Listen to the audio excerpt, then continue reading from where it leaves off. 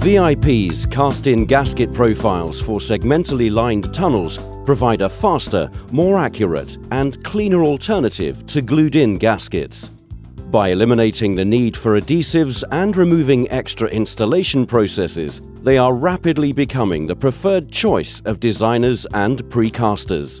VIP's cast-in gaskets are manufactured to a precise tolerance to match the specific dimensions and corner angles of each mold that makes up the ring set. Before work can begin, it is essential that the mold is dry and free from any dirt, dust and any residual concrete left over from previous use. Particular attention must be paid to the gasket mold groove. Keeping the mold sides open prevents any dirt or excess concrete from collecting in the mold. Once clean, releasing wax is applied to the base and sides of the mold. This ensures that the concrete segment does not stick to the mold and get damaged during opening. The wax is distributed evenly around the entire mold and fittings appendages prior to closing the sides of the mold.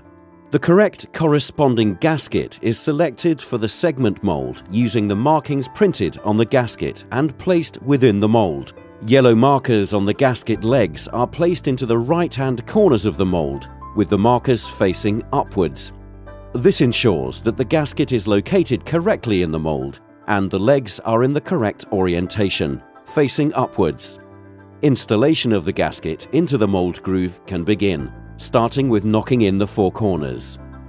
Once the corners have been knocked into the mold groove, installation of the gasket sides can begin, starting with the longest sides of the mold and using a rubber mallet.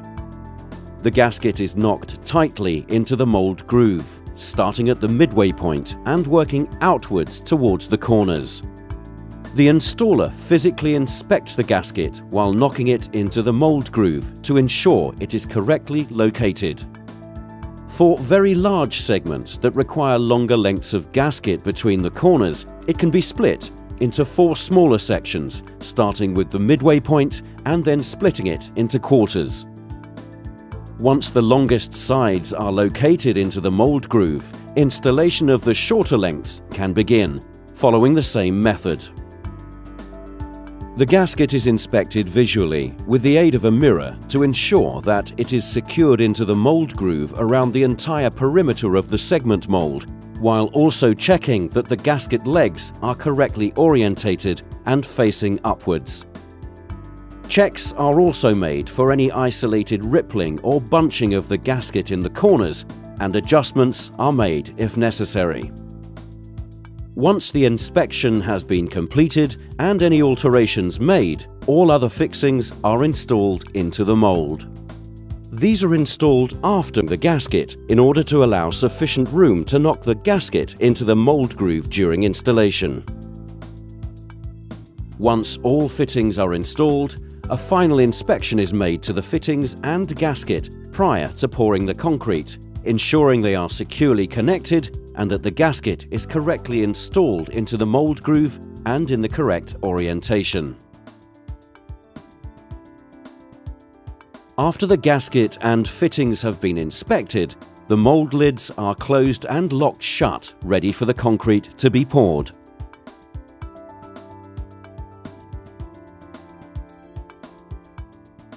While pouring the concrete, the mold is vibrated, allowing the concrete to distribute evenly in the mold and removing any air bubbles.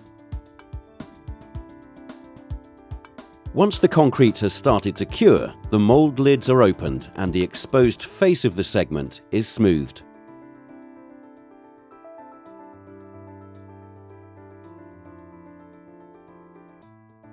The lids are then cleaned of any excess concrete and releasing oil is applied in preparation for the next casting.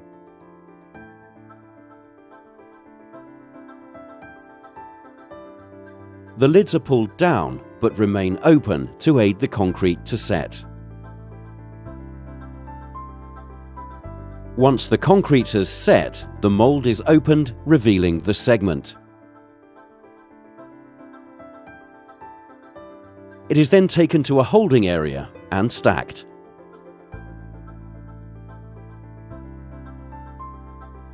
The segment and gasket can now be inspected for any irregularities. If any concrete is present on the sides or face of the gasket, it is removed by carefully scraping it.